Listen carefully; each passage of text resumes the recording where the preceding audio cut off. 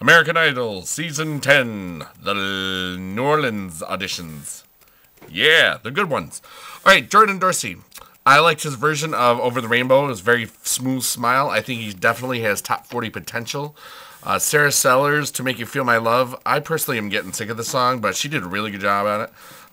She kind of really shone. Her voice really, in the middle part and the bridge and stuff. She has a very huge upside. I think she's top 40 with potential for more. Giovanni Barreto, the Cuban GTL, Gym Tan Laundry guy.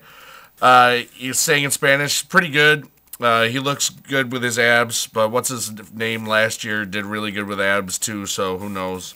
I forgot his name, but he finished like third or fourth or whatever. Jacqueline Dupree, I Stand By You.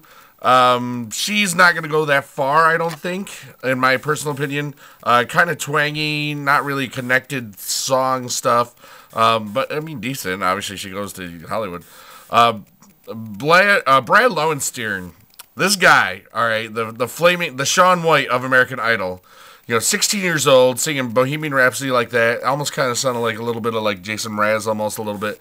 He's got a star voice, really has potential.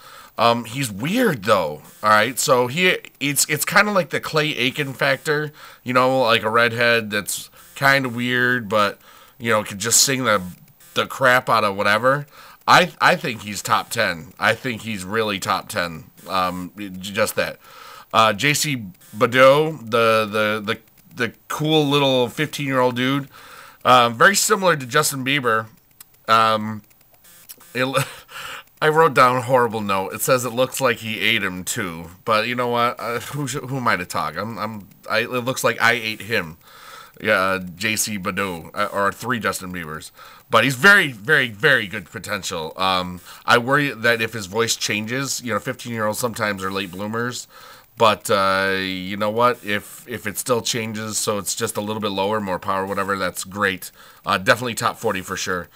And Paris Tassin, this girl, it reminded me of how Kevin Skinner from America's Got Talent last year really connected with a song. And if she can do that with like everything she sings, man, she's gonna be really good. She can go all the way up to the top 10. But she has to be able to connect with each song she sings, or else she won't go that far. Anyway, that's that. I will see you with the bad ones, and then I only got to review like 7 people out of 37, so because that's what Wikipedia said. Because I actually had to look it up how many golden tickets were given out. So peace out, Girl Scout. Bye.